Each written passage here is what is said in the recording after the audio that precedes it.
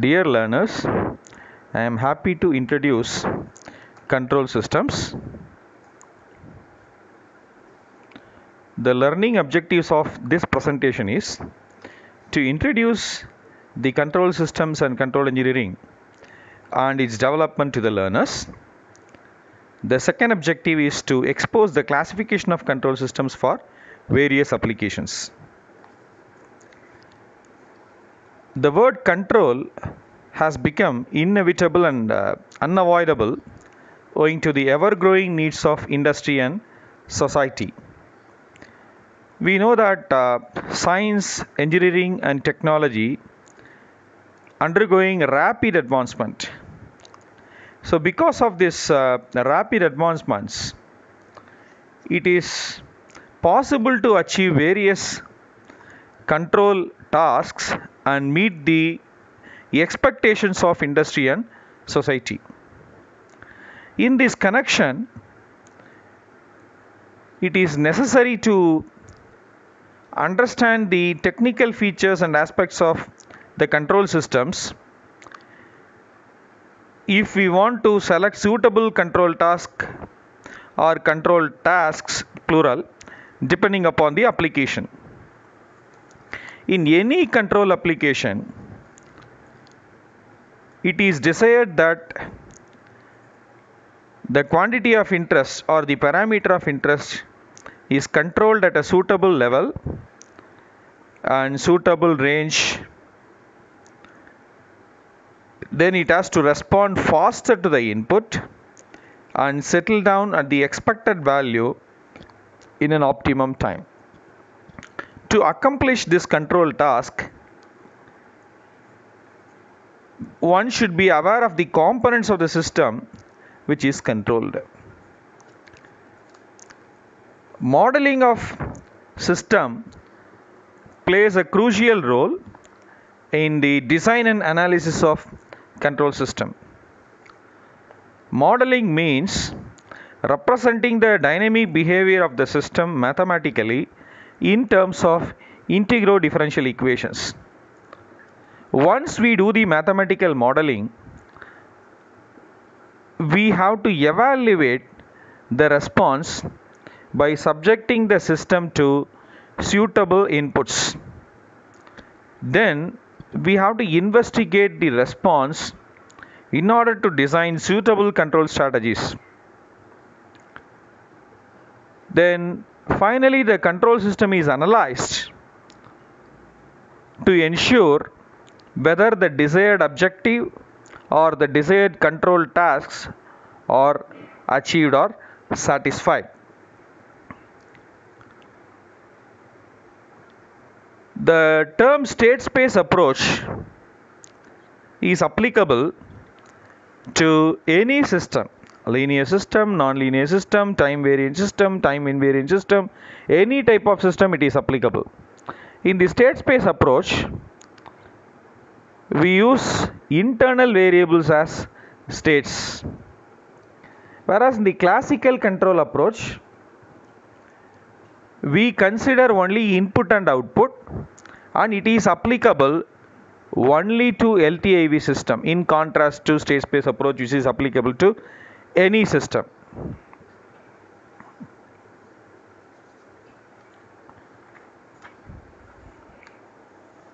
Let us understand the history of the control systems, that is how it is developed, when it is developed,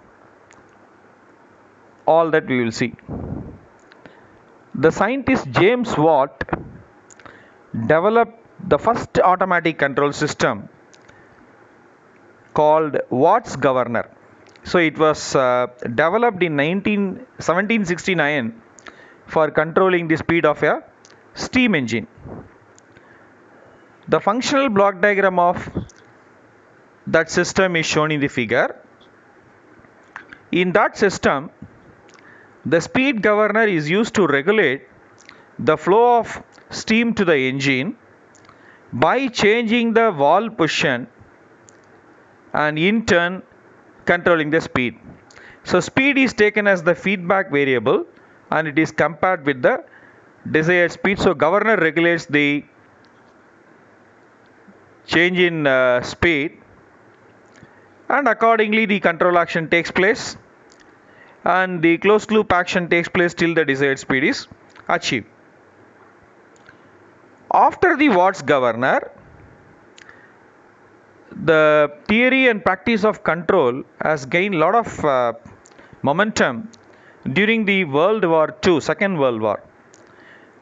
In Second World War, it was necessary to design and develop automatic plane piloting, gun positioning systems and radar control systems because it was necessary to attack the rival camps. So it was necessary to design and develop such systems.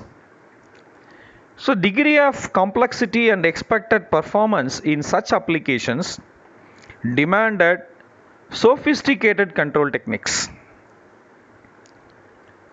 This particular aspect has stimulated greater insight into the control engineering for developing more and more new techniques.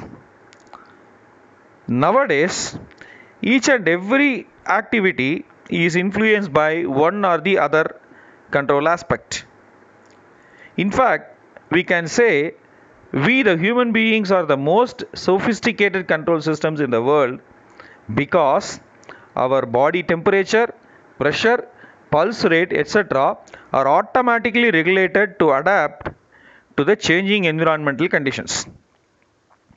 Some of the practical control systems are liquid level control, AC, that is air conditioner, refrigerator, fridge, oven, iron box, traffic control, automobile control, then industrial process control, robotic systems, etc. The concept of control is not only applicable to any specific engineering discipline like electrical or mechanical, but it is applicable to all engineering domains. It is even applicable to non-engineering domains like inventory, socio-economics, and political science. Now let us define certain terms used in connection with the control system. So it comes under control system terminologies. The first term, system. System is a group of elements interconnected to achieve a specific task or objective. The system may be physical system or non-physical system. To cite an example, electric motor. So electric motor is a group of components. So it is interconnected to achieve a specific task. So automatic movement. Then automobile, washing machine, etc. Non-physical system example, socio-economic system, inventory system, etc. The next term in the control system terminologies, the very word control system. The control system is one in which any quantity of interest or parameter of interest in a machine or mechanism or equipment or plant or process can be altered or maintained according to the desired manner so as to achieve the desired tasks or desired objectives. Control systems can be classified broadly into open loop systems and closed loop systems. The next term in the terminologies is plant or process. It is a system or process which is controlled for achieving the desired control task. The next term is error or actuating signal. It is the difference between the desired output and actual output in a feedback or closed loop system. It is generated by an error detector and it is used to actuate the controller. The next term, control or manipulating signal. Controller produces control or manipulating signal based on the error. The control signal is used to control the output of the plant or the process in order to produce the desired output. The last term in the control system terminologies is feedback signal. It is usually the measured or the controlled output or actual output of the control system or a portion of the output which is to be compared with the desired output to produce the error signal. Next, let us discuss about the features of an open loop system. In open loop system, output does not have any effect over the input.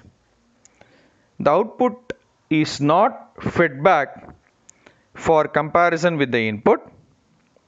So I think it is wrongly displayed. Output is not fed back. It is displayed as output fed back. Output not fed back for comparison with the input. It is cheaper because it involves only less components. Generally, the open loop system is stable. Open loop systems perform satisfactorily only when the effect of internal and external disturbances is minimum. It is used only when the input-output relation is known ahead of time. That is, its performance is accurate as long as the calibration of the components is maintained properly. Any system which works on a predetermined or fixed time basis is called an open loop system. Example, a traffic light control system, washing machine. Let us see how these features of open loop system fit into these two examples. In a traffic light control system, the transition of signal happens from green to amber, amber to red on a predetermined time basis. The actual density of traffic happening at various junctions of the road is not taken into consideration.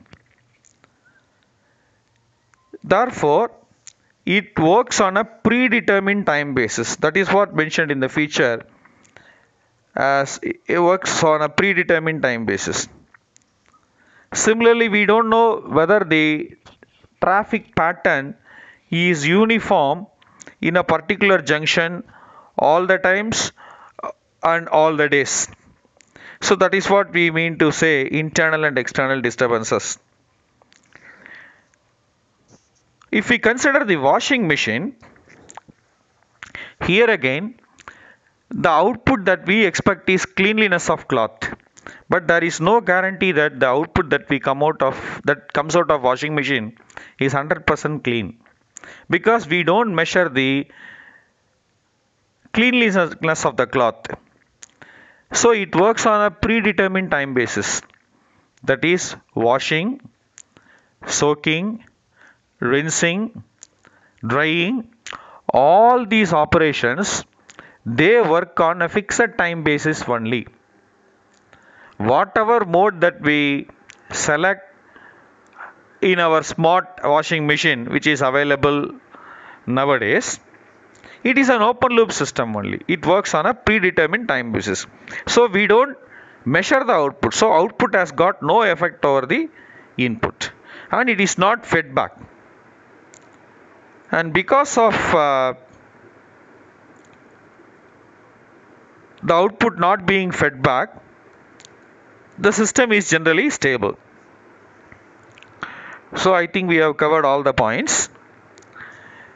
Then we will discuss the closed loop system or feedback system.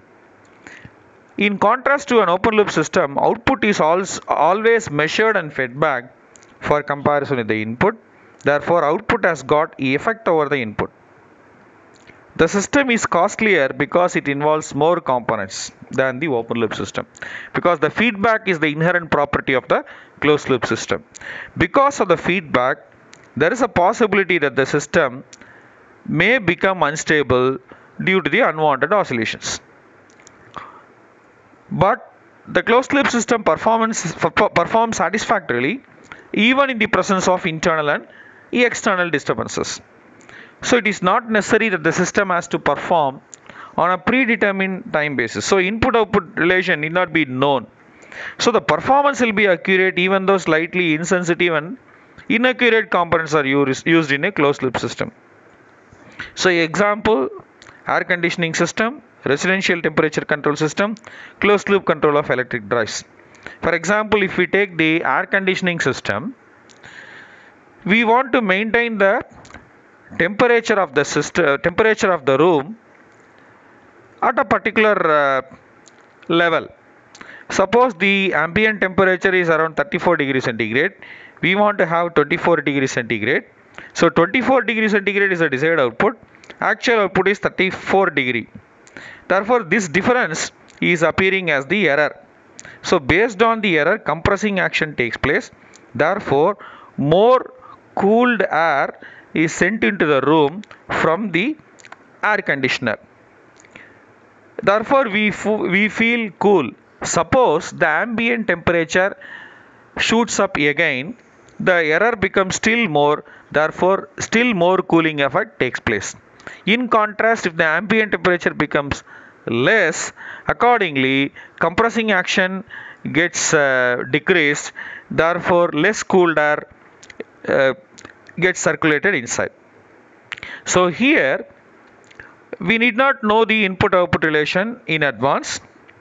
Even if there is something which is not sensitive to the variation, it can be corrected because everything is controlled in closed loop. So it is not necessary that each component has to be 100% accurate. So that is the main advantage of the closed loop system. But because of the feedback, there is a possibility that the system may become unstable. So the closed loop system can be operated manually or automatically. Accuracy of feedback systems can be affected because of the presence of human beings. Complexity of the system becomes more and more, and the system becomes costlier when we employ more human beings. We can make the system to perform faster with more accuracy if the human beings are replaced by automated equipments wherever possible.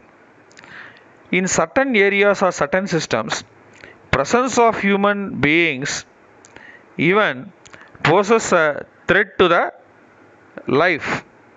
For example, nuclear system missiles. So in such systems, we have some chemical reactions, fission, fusion, all that taking place. So human beings should not enter such a particular place. So there also automation is required. So the opportunities and challenges for the engineers who are choosing the control engineering as their discipline, they have plenty of opportunities to control the various industrial automation systems, because nowadays everything is automatic, everything is industrial automation, and we use robot, man machine interface, all that for industrial automation. So it is necessary that we have to understand the features of such systems.